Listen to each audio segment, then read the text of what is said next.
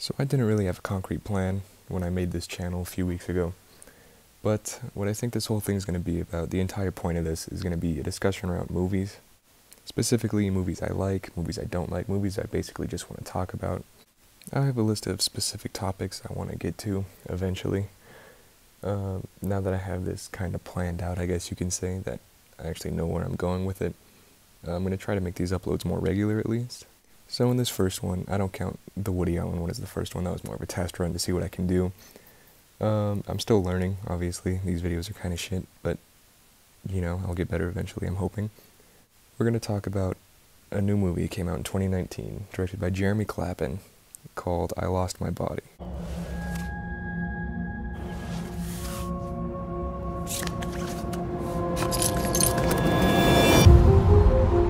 Not only this, however, we're talking about another animated movie that just came out on Netflix. It came out in 2017 originally, though, called MFKZ, or Motherfuckers, depending on your edginess, I guess. I saw her.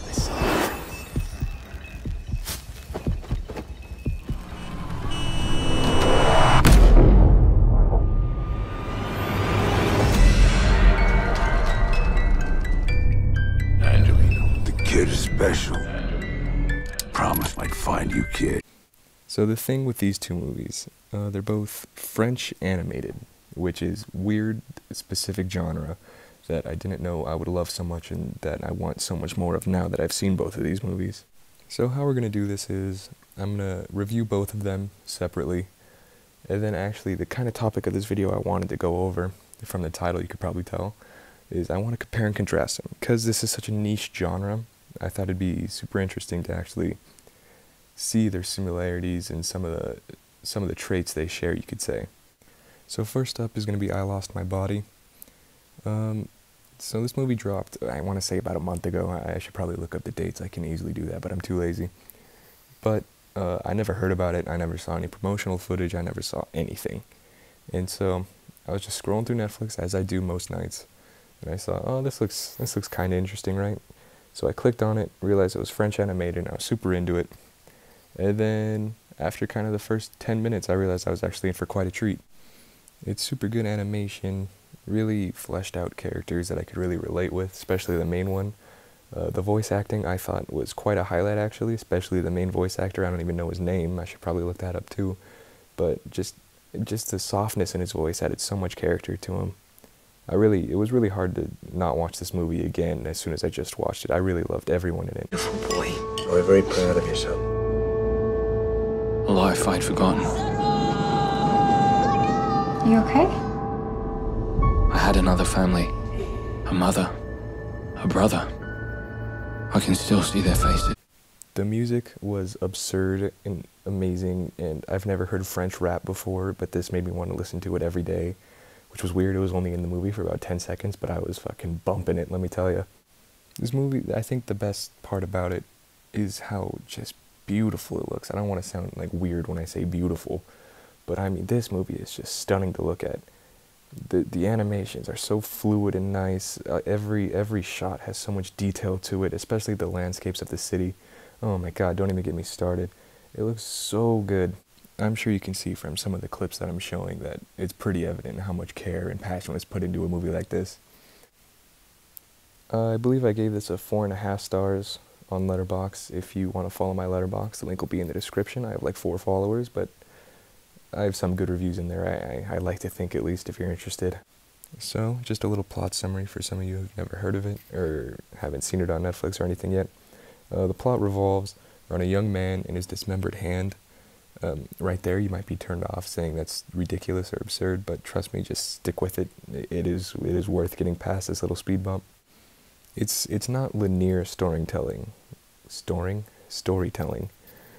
but I think it really works for this movie, because you see the hand's point of view trying to get back to the body, and you also see the main guy, how he gets to the point where he loses his hand. It's super well written, very well smart out. I'm really jealous of it, honestly. Now, the hand is probably the most divisive part of this movie, and probably why some people won't watch it, because it's too much out there. But trust me, as soon as the first scene you get with the hand, I mean, you're kind of there for it. You kind of already believe that it's happening. You don't even have to think about that it doesn't have any eyes, or isn't connected to anything or at all. You kind of just get over that. I did, at least anyways. I just suspended my disbelief. It worked pretty well. I didn't even think about it the rest of the movie. But the hand does provide comedic levity. He has some action scenes as well that really help out the music unfold better, because the music is pretty high intensity here. But the other best part is the emotional moments. The hand definitely brings. The montages. I mean, I'm sure if you watch the movie or seen the trailers at all, you know what I'm talking about.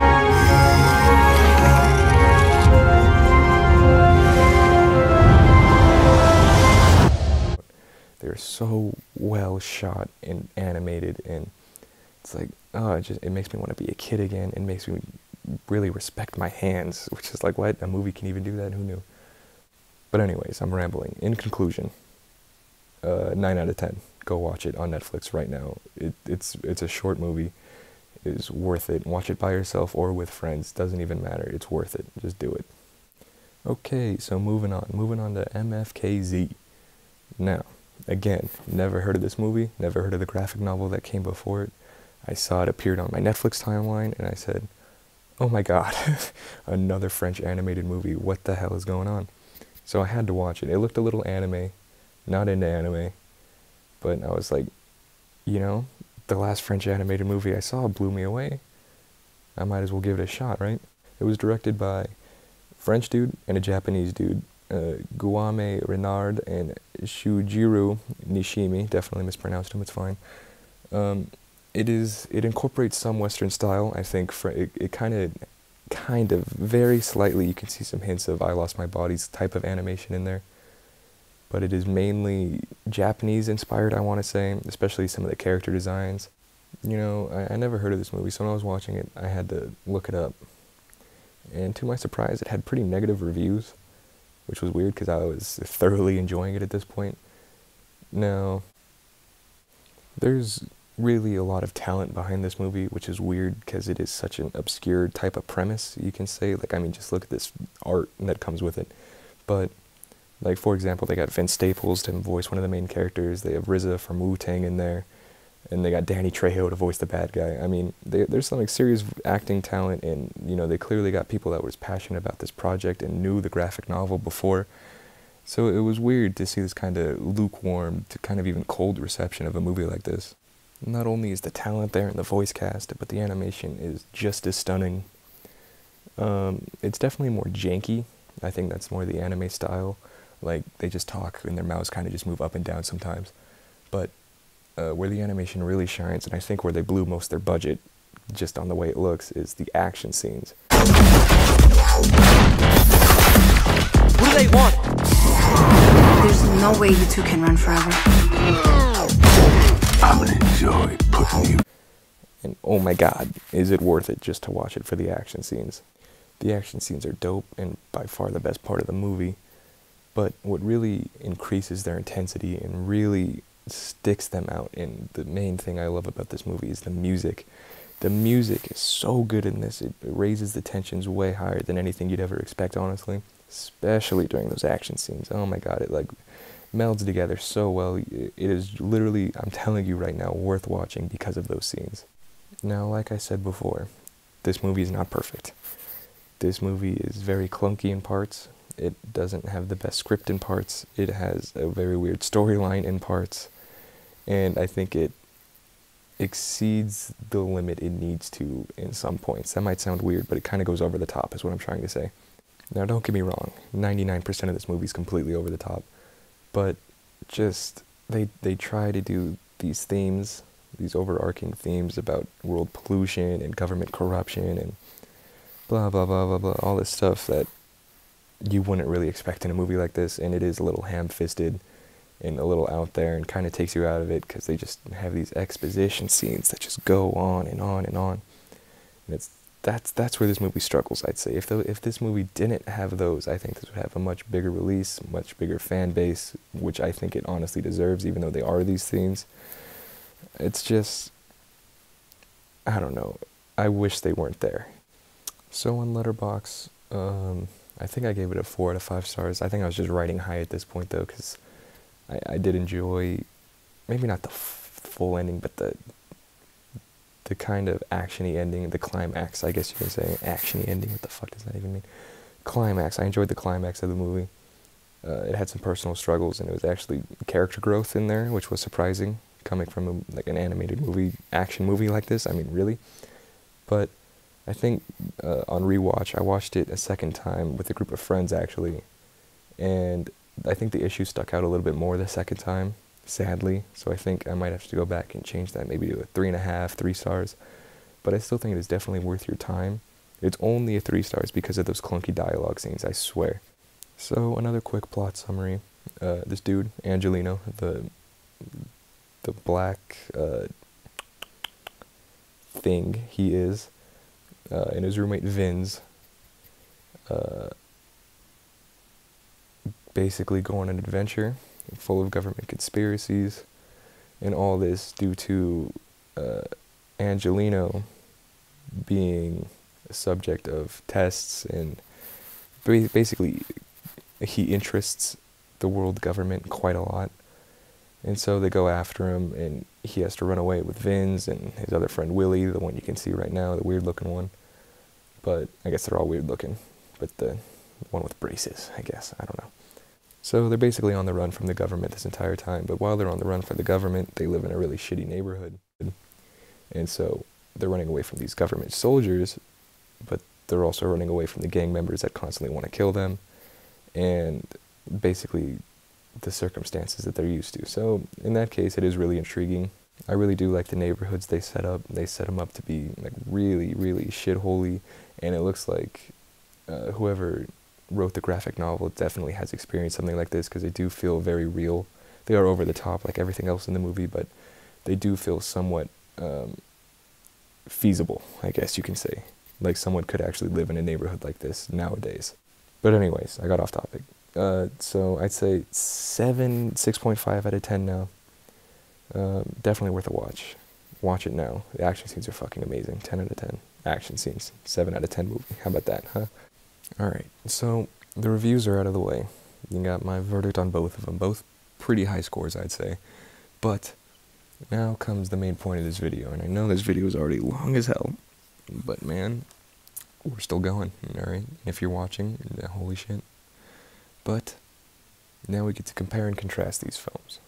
So as I said before, these are both French animation, which is, again, a niche genre. You don't see a lot of these movies all the time. There's like 3 that I've known of ever being made, and that's like these 2 and The Fantastic Planet, which came out like forever ago.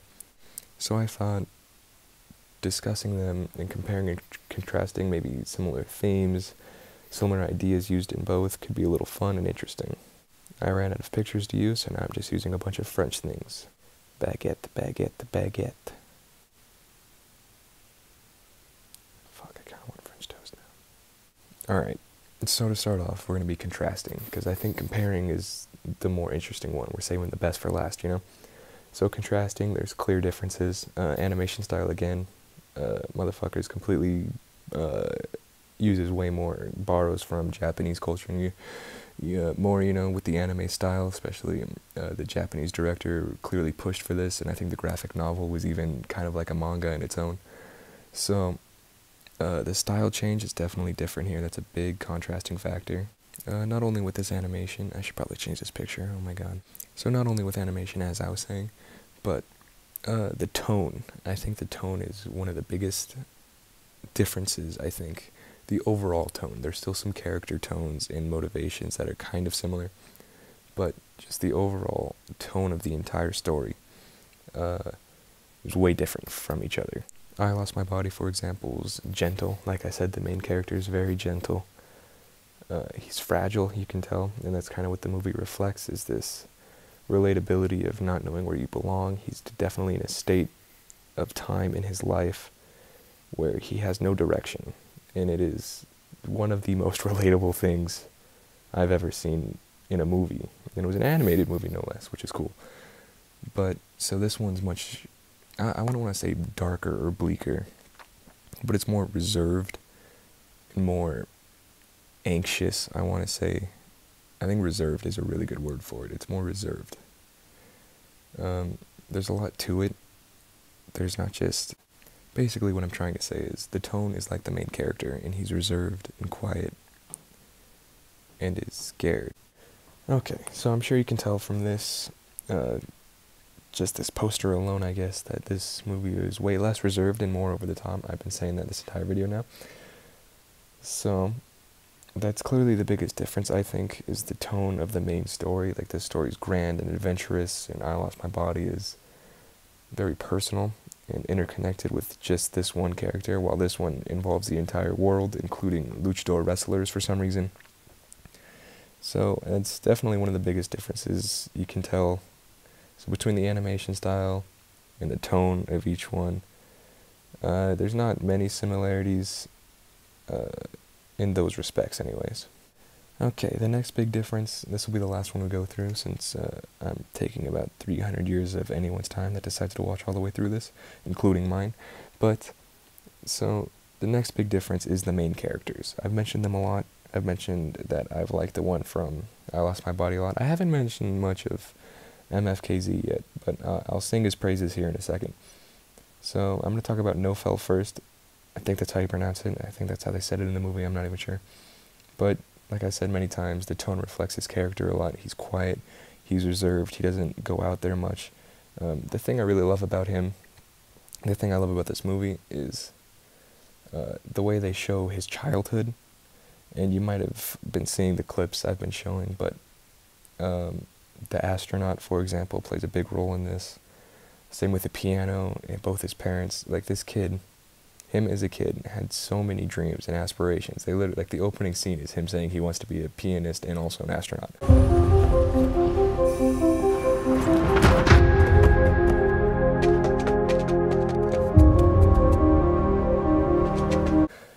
And to see him, after just one bad thing happens to him, I won't spoil it right away, but I'm sure you can imagine, not only all of his passions gone, all of his motivations gone, all of his will to live is basically gone.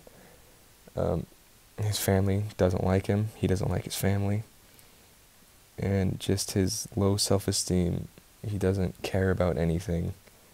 It's all relatable. We've all felt like this at least once in our lives before, and this just shows it and captures it perfectly.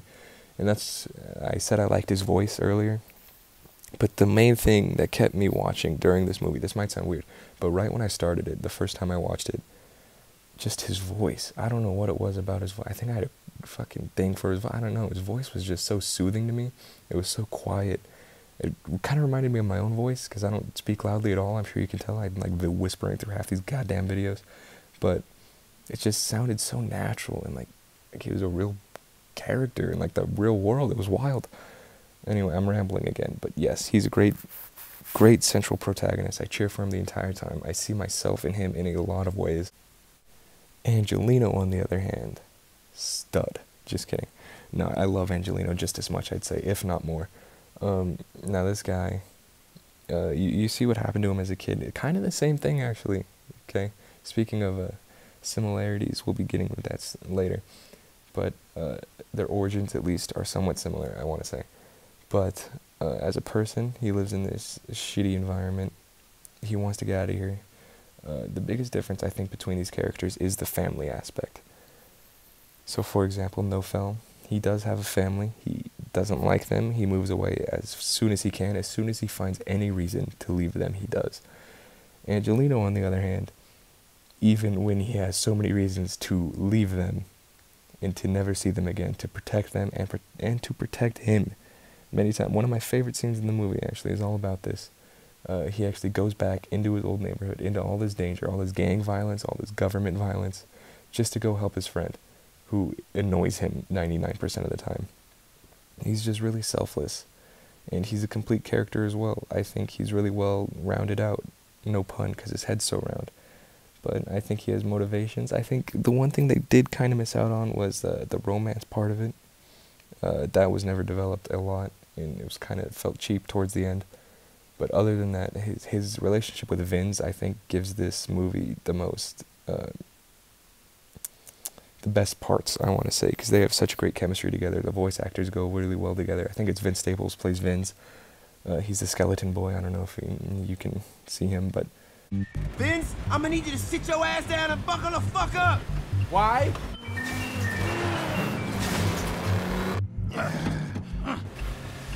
What are you doing? What I'm doing is fucking handling it. No.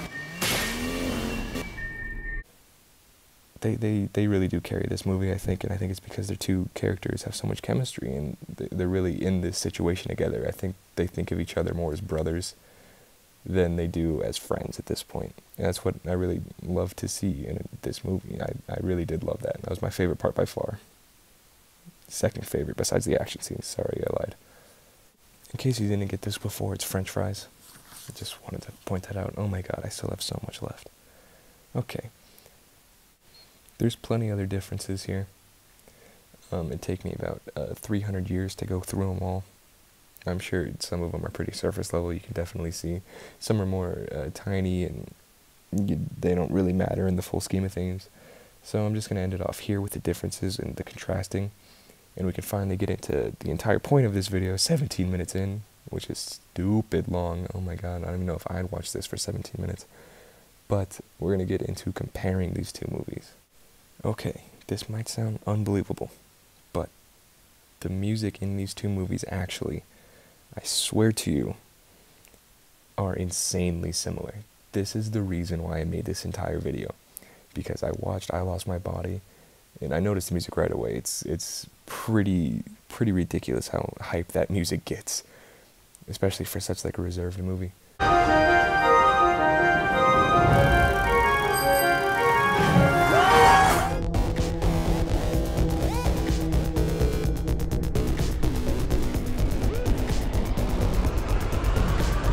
But and then I watched this one like literally a week later, and I was like, what the heck? They have like the same music choices, except one of them is an action-packed adventure, and the other one is like a romance story. It's like, how can they both succeed in both their fields successfully, but still somehow use the same music? And it just blew my mind. Now, the music they chose is very new wave. Is that the word? I don't know. It reminds me of Tron Legacy, which is weird because no movie has reminded me of that score since that movie came out, because that was Daft Punk famously, you know. But they were like techno and just high action, and it was like new, and it was like relatable. It was like music I could actually relate to in a weird way. Like I could listen to that music and not watch a movie and still be satisfied with that music. Like let's say if I'm jumping an ice cream truck over a fucking gorge, that's the music I'd be listening to. And they captured it both in both movies so perfectly. Because even though Nofel is like depressed for like 85% of the movie, he's still listening to this fucking hardcore bumping rap. And even his hand is going through all these crazy scenes where his hand is almost getting chopped up into little bits constantly and eaten by rats. He's just fucking, this just hardcore, you know, like dubstep almost. It's just blasting. It's so good. I don't know, it just elevated all the emotions, all the stakes. It made both these movies such a fucking joy to watch. That's why I've been recommending them all over the place. I swear to you, it's all the music. So I mentioned this earlier when I was talking about their differences, actually. But their origin story, I thought, was probably the most interesting part. I mean, the music got me started on this, but their origin story, I started making connections between them. I was like, well, they were both at a young age when some tragedy happened to them. They had big dreams, like they were meant for something special in the grand scheme of things. And because of that tragedy in the beginning, they get put in a bad neighborhood with bad people all around them, only to finally, later in life, go on an adventure, basically, and figure out what their worth is. Like, it's weird. Like, the main two characters go on the same journey of self-discovery here. They're different characters at the core, but they go through the same path. It's fucking wild. Like, really, both French animated movies that came out on Netflix a week apart had the same exact origin story for their main two heroes.